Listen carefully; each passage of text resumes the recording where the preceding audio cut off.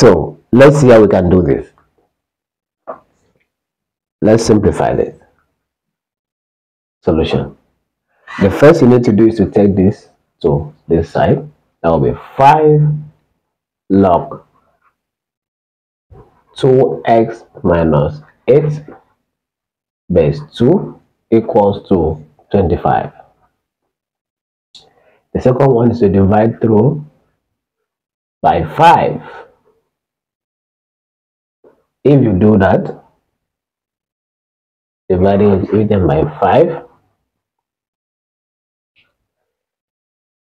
no, this is 5 rather, so that this can take care of this. So we have log 2x minus 8 base 2 equals to 5. So 2 raised to 5 equals to 2x minus 8. We continue from here. So 2x minus 8 equals to 2 raised to power 5 is 32. So making 2x a subject by adding 8 to both sides. So 2x equals to 40. And our x equals to what? X equals to what? 20.